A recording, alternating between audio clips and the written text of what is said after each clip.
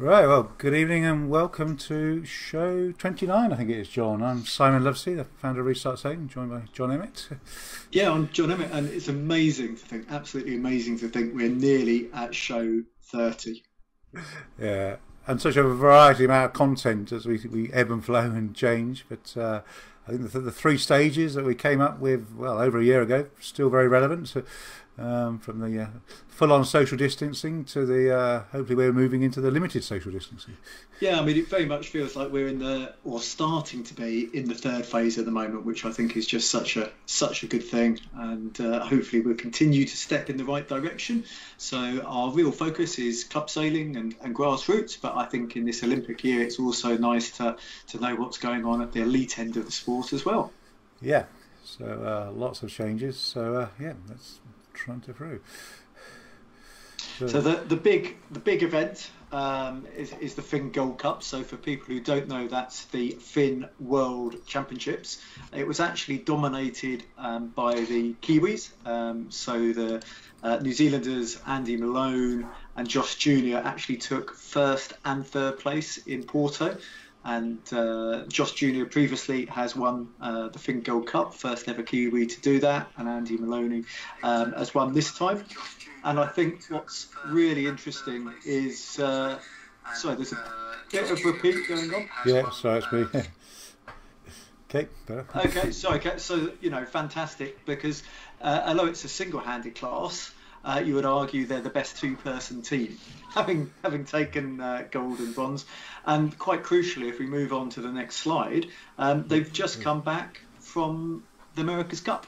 Oops. So that's amazing to do that multitasking. And the other place, I mean, there was a place given to, I believe, African as well as European, but the other place of huge importance went to Joan, who you can see there being interviewed by myself in Lanzarote. In Lanzarote, he actually won the regatta, so he was beating the current, world, European and Olympic test event champion was there, his training partner. So he was obviously somebody to look for. It's really nice to see this young man get a place to go to Olympic Games on what is probably his last opportunity to do so, at least in the Finn class. So again, Portugal really being the go-to country, and we talked about that a little bit on the last show. So they lost 2 days, but that was purely due to wind, and that's a problem anyway, even in normal times. So the figures I've put up for this particular show are actually the daily the deaths, which sounds a bit morbid, but actually it's probably the best way of understanding the current situation of any pandemic. I mean, there's a lag there because unfortunately people get COVID and get very ill, and some don't survive, but that's the best way to see what the pandemic looks like. And the next big regatta for all the current Olympic classes will be the Lance Regatta, hosted at Medemblik in the Netherlands. So you can see the Netherlands have plateaued, if you look at the scale on the left, for quite a long time, with a number of deaths in the sort of 20s, 30s, something like that. And it's actually the same with the United Kingdom. If you look, unfortunately, the scale on the left is very different to the scale of the Dutch graph, but we are now right at the bottom. You can see there's really two big waves which have been shown there, depending how you want to classify them, but we're really in a very, very good situation now, and that obviously filters through to the steps and things gradually opening up. That's right, yes. So jumping around. So we just whizzed through a little slide there. I was just going to say I'm still doing the restart talks. This is with a very good friend of mine, Tim Hulse, who's the ILCA, that's formerly the Laser. He's the ILCA UK training officer. And one of the things that they tried so hard to do was get back to doing regional training. So people were training close to home, and it makes a lot of sense for 20 people plus. I think that particular weekend they had 40 training close to home, and then one coach travelling. So it was really nice to have that chat. So it's not only the shows we do, we are doing interviews with classes, and I think in the near future we should have the international moth and probably the topper. So that's two ends of the single-handed spectrum, I think. Yeah. And just jumping through the steps, well, we've had the 29th of March. This is all going to plan. Sailing sort of resumed, lots of activity. Then step 2, 12th of April. That's opening of accommodation, wasn't it? Oops, why would you finger well, the key thing is that we've got a special pop-up show on the 20th, which is when step 3 comes in, and that's actually quite a big game changer for an awful lot of sailing events. So that's really good news, and hopefully people are going to be encouraged to do lots of sailing at home rather than use the freedom of movement to go on holiday. The time for staycation, maybe. Yeah, the UK is a very good place to sail over the summer, over the European summer. So we're jumping around. Right, so I think time to introduce Jon, isn't it? Absolutely. Come on through, Jon. Yeah.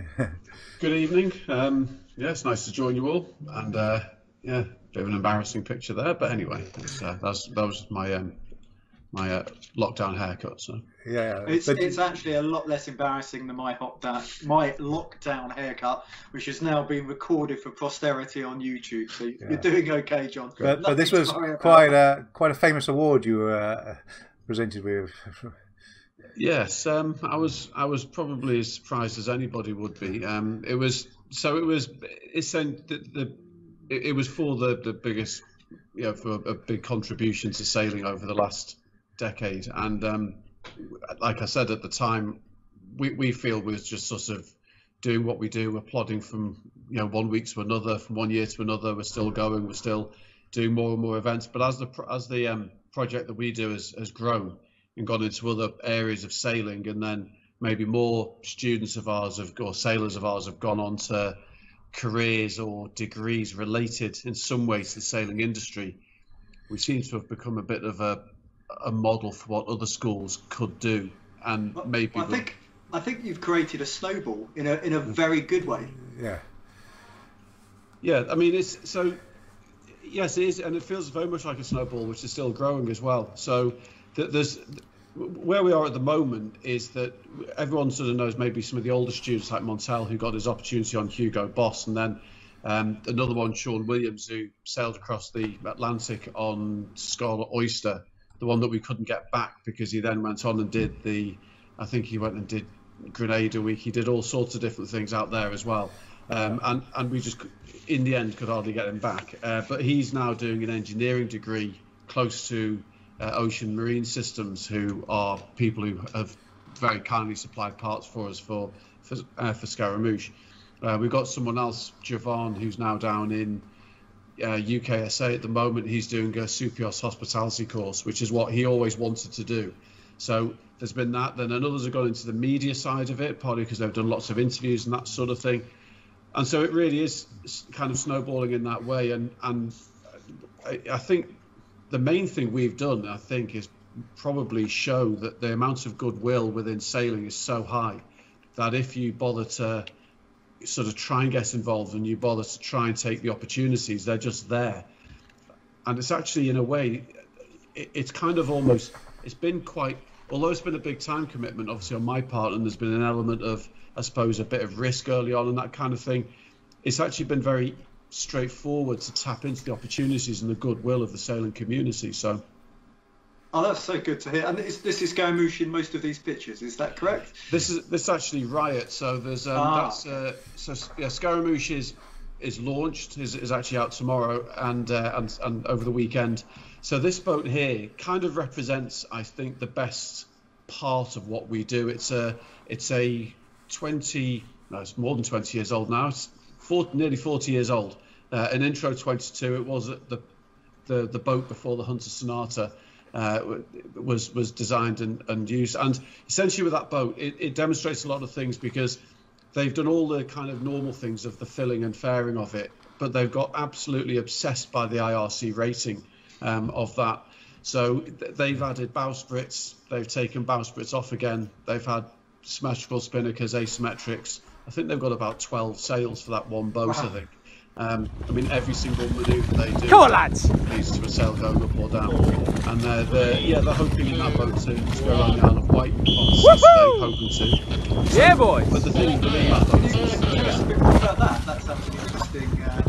Yeah, so we just happened upon epic start, lads.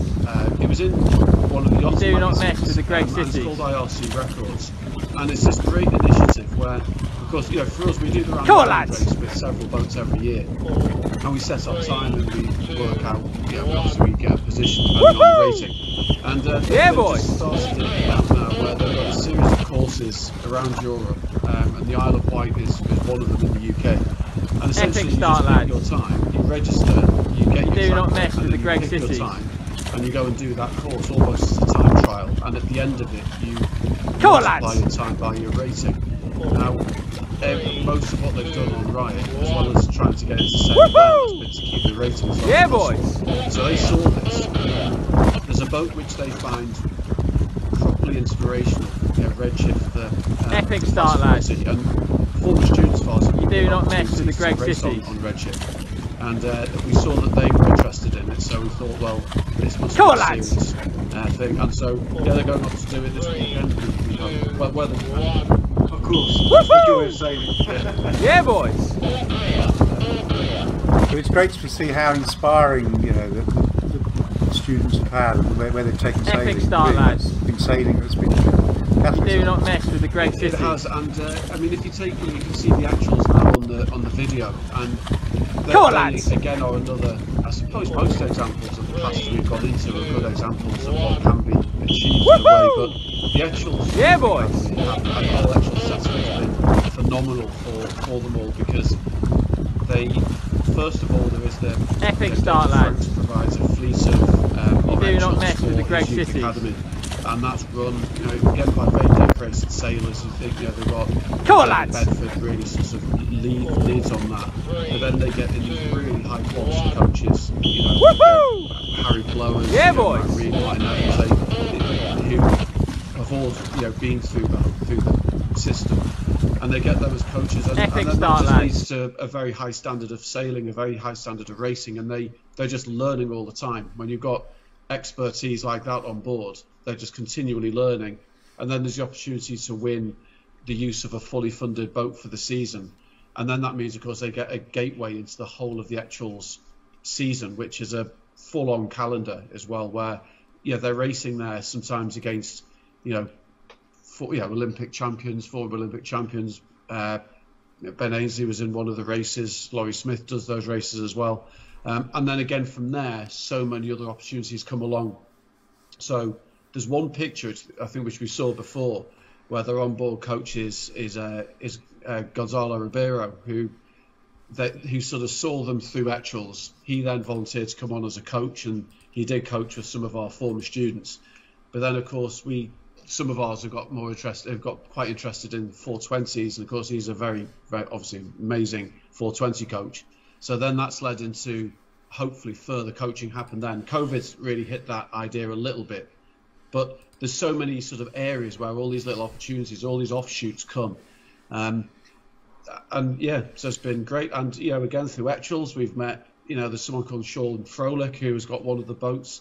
He has a big charity that he runs, and we were able to get funding from that. So the thing about it is it's all just sort of fitted together more by accident than design, I think. But I suppose that's what sailing's all about, is making those connections.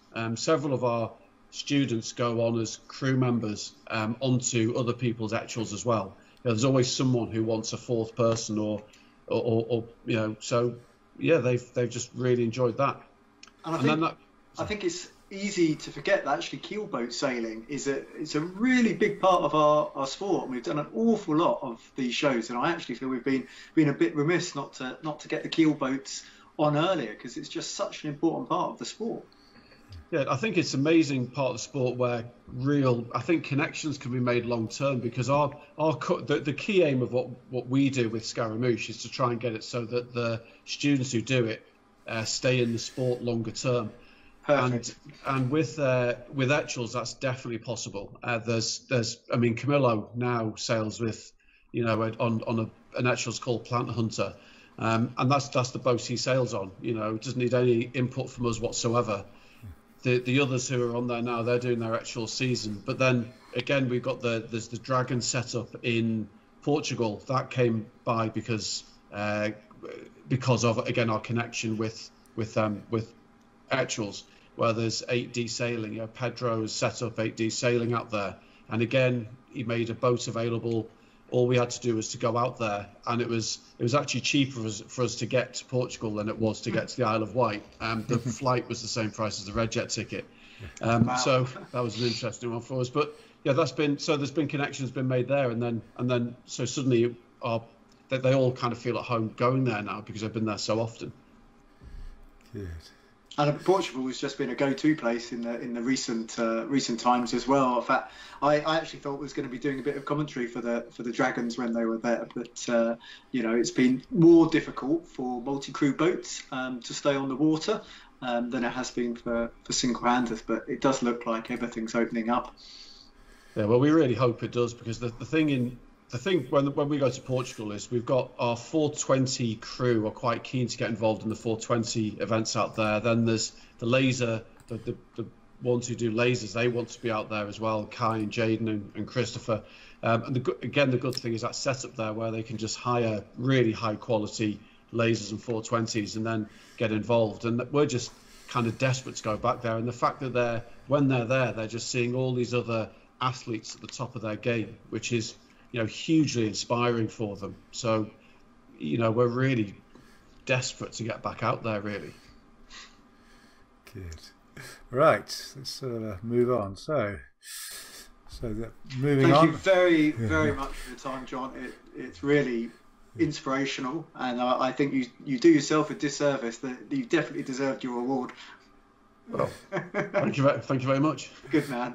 Definitely. Right. So the Selden Sail Juice, well, we call it Spring Series, which actually the Winter Series carries on. The weather probably is more like winter at the moment. So unfortunately, we're only able to get one event over the winter. So to carry on the series, we have the next one coming up at the end of the month, the Grafham Bell, and then followed possibly some other ones, and ending with the Tiger Trophy, which was due to be in February, now in March. Not March, in August. So it's, in these sort of adaptable times, we're trying to make things happen. Right, so moving on to... Let's carry up there. Oops. Oh, God, I can't talk that quickly, sorry. Yeah, sorry. Computers are very sensitive today. It'll be the quickest show ever. Yeah. So I feel it's really nice now to do the little bit of coaching at the end of each Restart Sailing show, because I think the vast majority of us are back, and we are back racing. So any input, John, or any questions, very, very welcome. And I just think a lot of the time it's about getting the basics right. And this is actually about thinking about the big picture and what's the most important thing on a day, because it's very easy to get all tied up in the boat-to-boat tactics and keeping your lane and keeping in front of your rivals, and these things that you learn a lot for the short course racing. But strategy is the big picture and what you do in the absence of other boats. And one of the things that we can predict, unlike the weather, or certainly more accurately, is the current flow. Now, the slower your boat, obviously, the more important the current becomes, because it's a ratio.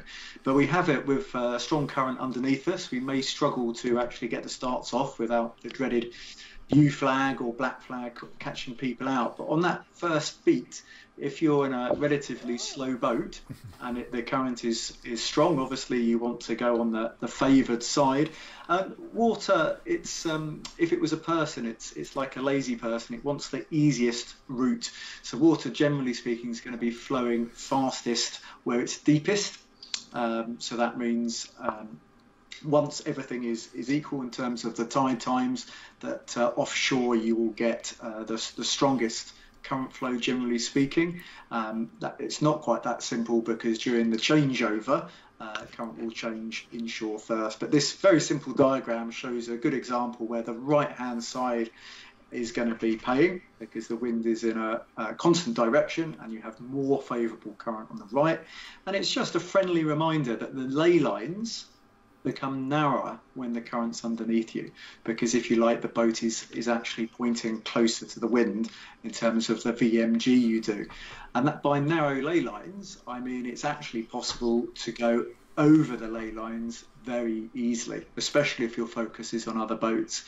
And the reason I say that is if you tack on the normal ley line, as in, so you're just pointing at the mark, if you have strong current underneath you, it will take you over and you end up reaching in. So it's a hard thing to judge, because actually you need to tack so you're pointing below the mark, and that's why, if possible, you get out early and sail the first beat before the first race. In fact, if possible, you do a bit of the first beat before every race, because we all know that associated with the tide times will change. So that's today's talk with strategy versus tactics, and I thought current is probably one of the easiest things to research, because you can get your tide tables out, etc., and look at that days or even weeks before your event.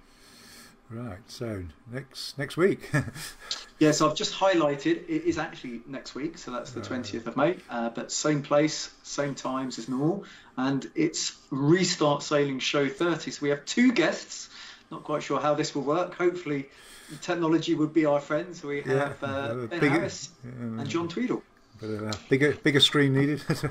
Yeah, well, I'm sure we can accommodate. They were so keen to promote the Europe class that they decided one person was just not enough. Yeah, and amazing to see what they're doing in terms of rejuvenating that class. And I think very vibrant. Target is to hit 50 at the Nationals, and I think they're going to be pretty close. We'll see how that goes. Yeah, and obviously, we move into, well, is it stage 2 next week, isn't it? It will be the third step. Yeah. I think hopefully by then, just a couple of days into it, things will be a lot clearer, and things which aren't clear, we'll try and explain to the best of our ability. Yeah, so we look forward to that. So that's a special show next week, isn't it? Brilliant. Thank you very much.